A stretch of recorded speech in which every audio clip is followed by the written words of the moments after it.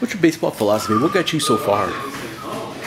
Well, I think I'm thankful and I'm blessed with the ability God gave me. I grew up with a baseball family. My dad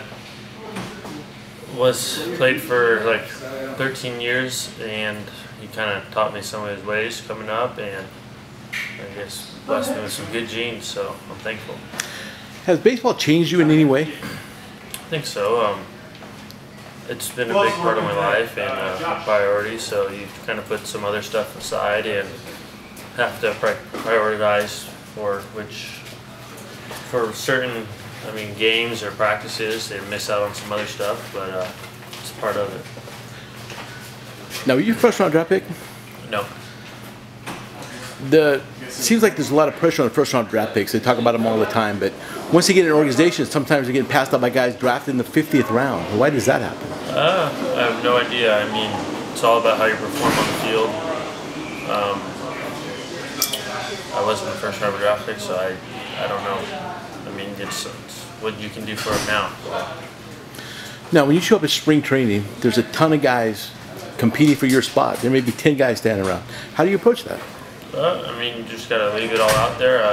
You become friends with a lot of them. A lot of the drills you do are with those same type guys, and just makes the competition fun. And you start rooting for your friends and whatnot. Even it sounds bad, but you want them to do well as well too, because there's 29 other teams out there.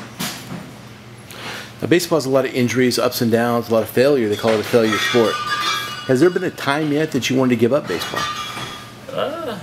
No. I think I've came to that point. I love it, and I have fun out here, and I'm blessed to be able to come out here and play every day, and get paid for it. What are some things about pro sports you learned the hard way that nobody told you about? You got to come every day ready to play.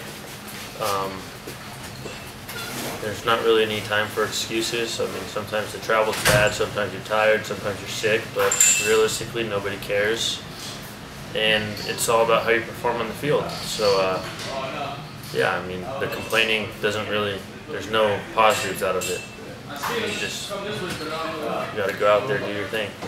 Now, once you sign a pro contract, obviously you're a professional baseball player. Was there a moment you can point to before that you knew you were going to play professional baseball? No. No. I made the decision on the signing day with about an hour left. So. You read the sports pages or where MLB ranks you, or where everybody ranks you and stuff like that? Anybody tell you about it? Mom and dad call you and say, "Hey, guess what I read about you?" Not really. To be honest, my goal is not to be a high prospect in the minor leagues. My dream's to play in the big leagues. So, it's humbling that people think highly of me throughout the way, but essentially, my dream's to play in the big leagues. So that's what the goal's on. How do you handle fans? People yelling and screaming at you all the time. I think it's kind of funny, to be honest.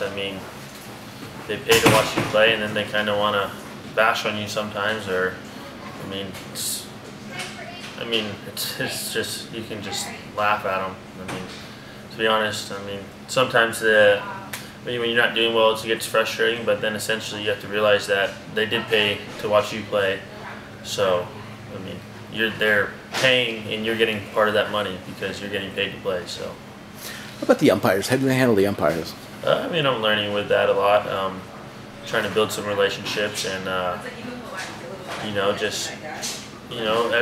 not going to get every call, but you have to be professional about the way how you react. So. What would you tell a high school kid about professional baseball if he asked you? It's a grind. 140 something games. You only get 9 something off days, so it's fun if you love it. But if not, then probably want to pick something new, because it will get the best of you.